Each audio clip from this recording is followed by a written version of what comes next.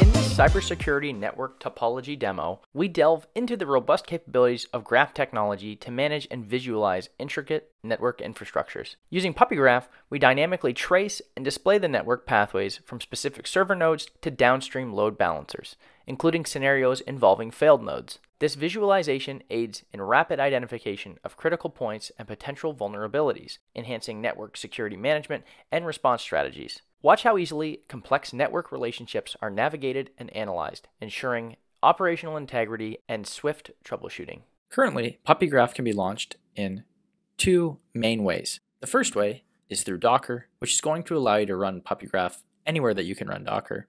Secondly, you can also launch PuppyGraph through the AWS Marketplace, and soon you'll be able to launch PuppyGraph through the GCP Marketplace as well. Today, I'm going to show you how to run it in Docker. So for Docker, you can simply come to our PuppyGraph docs, click Getting Started, launching PuppyGraph in Docker, and then following our step-by-step tutorial here, it's just a couple steps. First, you'll need to make sure that you have Docker installed. Then, after Docker is installed, you'll then start a PuppyGraph container using this command. Just one note is that this command means that when your container is stopped, based on this --rm flag, this is going to completely remove the PuppyGraph instance. If you want to keep the instance so that you can start and stop it, just remove this -rm flag. Of course, if you want to make further tweaks to this run command, you can do that as well as needed. Once you run this command, the PuppyGraph image will be pulled down, and then the system will boot up. Once you've got PuppyGraph up and running, you can then proceed by logging into it. The default credentials will be PuppyGraph as the username and PuppyGraph123 as the password. Our next step, once we've logged in, is to upload our graph schema JSON. Now, there's other ways to do this as well. We can also use the create graph schema functionality, which is going to allow us to connect to a data source and then use the UI to design the graph schema. Or if you don't have a schema, you can also use one of our example schemas as well. That being said, today what we're going to do is use a JSON file that contains our catalog connectivity details, as well as how to map the data from our SQL data source over into PuppyGraph. The JSON schema that we'll use today will look like this. So first at the top, you'll see that we have catalogs. Here we'll have iceberg, as well as some metastore information that's going to allow us to connect to, as you can see here, a tabular instance. Then within this, you'll also see that we have some fields here for vertices. So within this array, you can see that we have a label of balancer, and then we have map table source, which says where in the catalog we will grab this data. We'll also be able to document any attributes that should be on these vertices or nodes as well. You can see that we also have service node, and then we also have our edges array here, which we can see that we have a label for request, the mapped table source where this data will come from. And then for edges, you'll see that we have a from, to, and attributes. So the from node and the to node, and then attributes that are associated with this specific edge. We also have a label for distribute, and this edge also has a to, from, and attributes property. Now back in PuppyGraph, we'll actually upload this file. I'll click choose file and choose my JSON schema that I just created, and then I'll click upload. Now we can see that our schema has been uploaded. We can see our service node, our balancer node, as well as the distribute and request edges that are associated with this schema.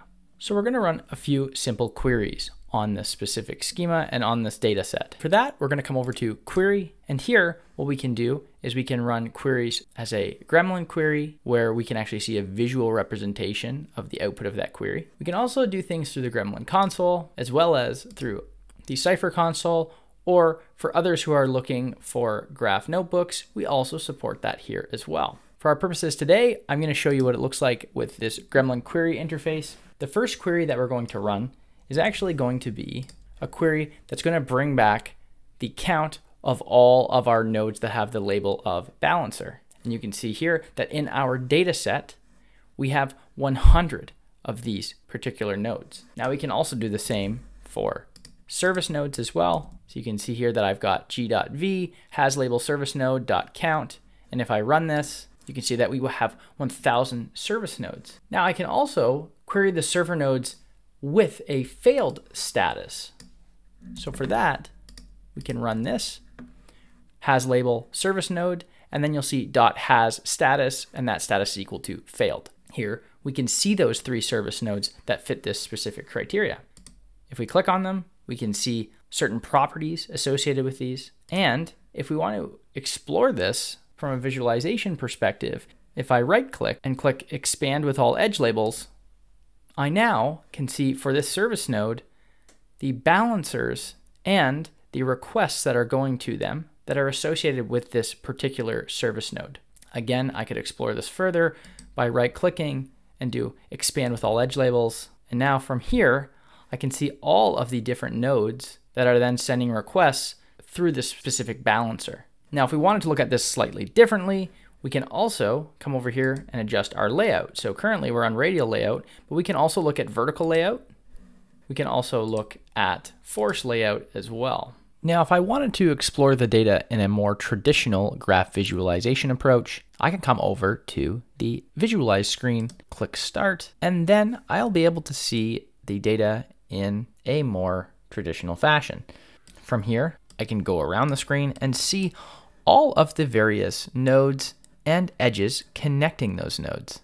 Data will incrementally load as it comes into focus. If I back out a bit, I'll then be able to see a larger amount of nodes and edges on the screen, and you can see they're populating as the data is loading.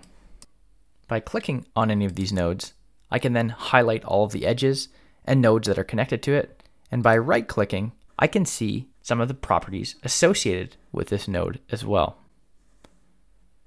If I had queries that I wanted to save, I can do that by coming over to the dashboard. By default, you'll see a few tiles here already. First will be a vertex count, an edge count, a vertex labels table, and then a graph sample, which is a visualization tile that can be added to this dashboard. Now, each of these are powered under the hood by a query. Here, I can see that I can set the title.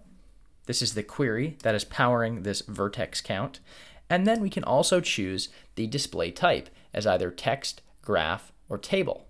If I want to add one of these tiles that is customized to a query that I want to add, I can click the plus button. I can then make this tile larger. I'll click the edit button.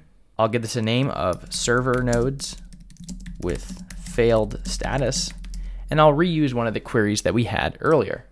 Then I'll select the display type as graph. Here, I can choose whether I want the graph layout to be radial, vertical, or force. We'll stick with radial, and then I'll click scale to fit so that as we resize the tile, the visualization will be fitted to the size of that tile. I'll click submit, and there we can see that this visualization has now been saved to the dashboard. And with that, we've connected to a SQL-based data set and exposed that as a graph using PuppyGraph. For more details on PuppyGraph and to get started for yourself, you can go to www.puppygraph.com.